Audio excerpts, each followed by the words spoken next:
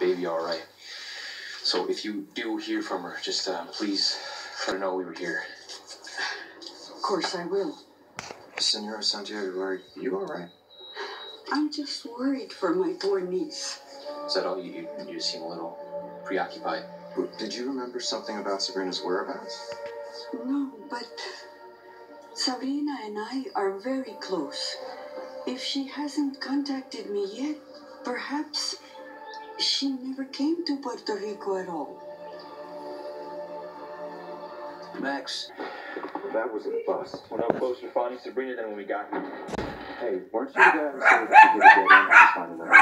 Yeah, that's me. In a sense, you said that if Sabrina was in Puerto Rico, she would have contacted her already. Was Tia Innocencio onto something? I mean, the only reason we came here is because Carlos said so, but frankly, if that man told me my name was Felix Dubois, I'd have to check my driver's license. Maybe Carlos was telling my father what he thought he wanted to hear. Or maybe they were here, and this is where they decided to split up. So it's a half-truth. Which is also muy Rivera. I mean, the sad truth is, Sabrina could be a block away or 10,000 miles away. There's no way to know for sure.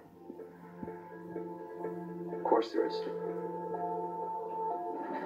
We're getting on the first flight back to Port Charles. Why? You don't think Sabrina's there, do you? Hiding in plain sight? We're going back because there's one person who can tell us exactly where Sabrina and her baby are. I need to see Carlos Rivera.